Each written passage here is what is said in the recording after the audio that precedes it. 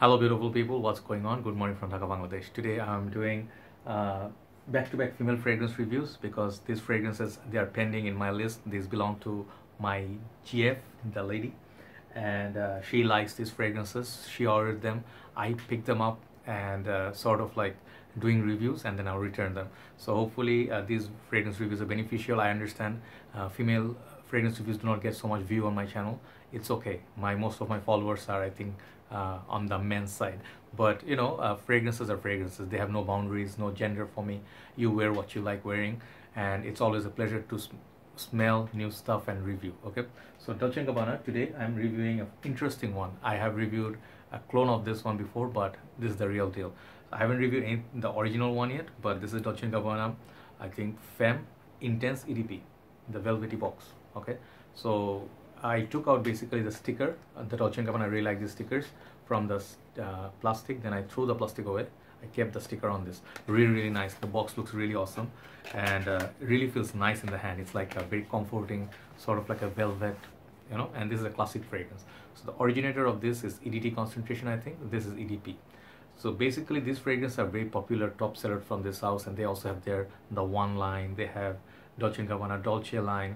Then they have the L'Imperatrice, you know, like those, the niche anthology, whatever those lines are. So here's the bottle. These bottles are pretty, but there's a defect in these bottles to my eyes. I'm a bit OCD about these. This is that bottle. I recently reviewed Dolce&Gabbana, the only one, two, Femme.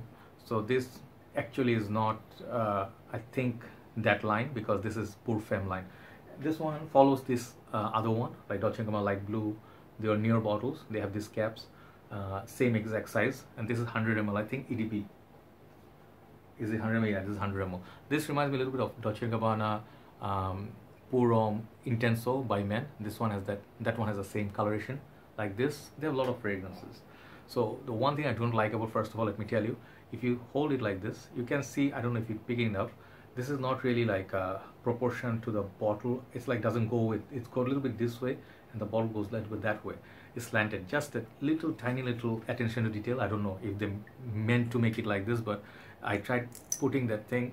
You can, but you know, it doesn't satisfy me. I mean, like, this is not the most nicely built. These bottles are a bit poorly built on top. This is plastic. The cap is little plasticky. Okay, not very heavy. Okay, good quality. Sprayer looks like that. Bottle I really like. The coloration of the bottle is nice. You can see through the juice. Bottom you get your information. So let's spray this. I have it on the paper for some time. It does not have so much transformation. Spray is okay. Okay, little bursts.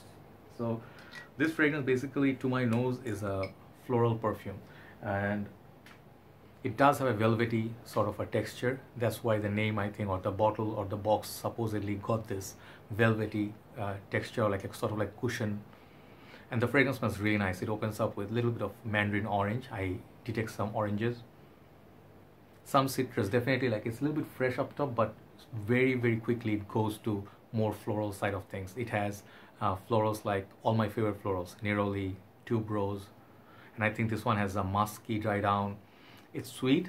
It's a little bit of it's a little bit like if you do like Dior's Poison line. It has that sort of poison sort of feel, kind of like intoxicating, seductive sort of feel.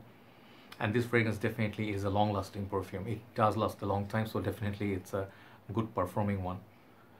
The original one, the EDT, I haven't tried. I mean, or the EDP without the intense version, the regular version, I have to try. But I think this is going to be good for mild cold weathers, fall, those kind of seasons. This will be perfect. Great dating scenario, your signature scent. I can see a lady wearing this for a number of years, and she's been owning many bottles of this same perfume because it's very addictive smell, and it's such a lovely perfume, very recognizable, true classic. Okay, so the clone I was talking about, you can, if you find this bit expensive, because this is on the expensive side, under $100, if you find this expensive, I have this alternative of Arm Off. Okay, and if you see the bottle, they even took the same inspiration, and Arm Off offered this for $25. Okay, this is Arm Off Italiano Donna. I reviewed this long time ago. I have still have some juice left. I use it once in a while, very strong, and I think both these fragrances could be unisex. Men can wear it. Something about this perfume, it's really unisex to my nose, but Ladies definitely smell it, the flowers, you smell like, okay, it's a little bit dark, chocolatey. So the velvety thing comes from a chocolate. I don't know if any chocolate mentioned this, but definitely chocolatey feel from Arma of Italiano Donna. So I think I was the very first one to review this back in the days. I'll leave a link below, check it out. This is very surprising. This one even lasts more than Dolce&Gabbana, okay? And that is surprising because Arma of, it's a clone house. But the quality in this, you cannot distinguish between these two after a while. After 1 hour, exact same fragrance, okay? But if you have been wearing Dolce & Gabbana for some time and you smell this on someone, you perhaps can tell like this is a little bit different than this. This is a little bit more sophisticated. This is very loud. This is 8 to 10 hours. This one will give you like 6 to 7, okay? So this is definitely a good alternative, very good by chocolatey fragrance. Even men can use it. They also have Italian Donna Vivo, the white one. I think that is a clone of something else. I reviewed that as well. So yeah, in general, this fragrance actually is very nice. Only thing I have a complaint is this cap and top. It's a bit cheap feeling. I don't know if you can hear it. You hear that squeaky noise? It feels like a little bit cheap plastic or paper, you know, like very cheap feel. Apart from that, it's good.